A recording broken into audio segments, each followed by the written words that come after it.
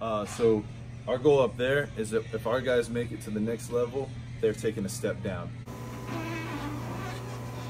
Welcome to the castle, Clemson Applied Science Lab.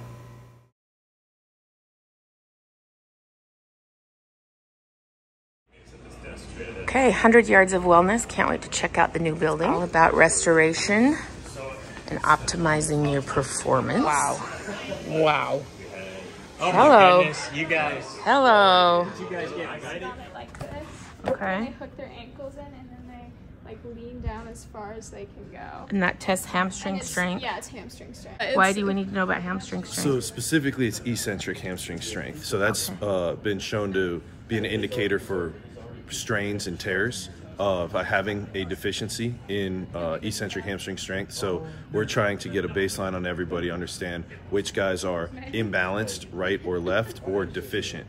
And so we do that not only with hamstring strength, but with groin strength, with shoulder stability, with ankle mobility, and then we use that information to get with our sports med team, our strength and conditioning team, to build out tune-up plans for each individual guy.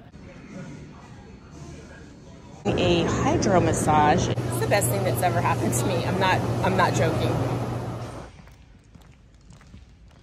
So they've also got an indoor basketball court, but it's doubling as a yoga studio. Okay, this is interesting. This is what they're calling the Tranquility Tower, because if they're like me, everybody's minds are racing these days.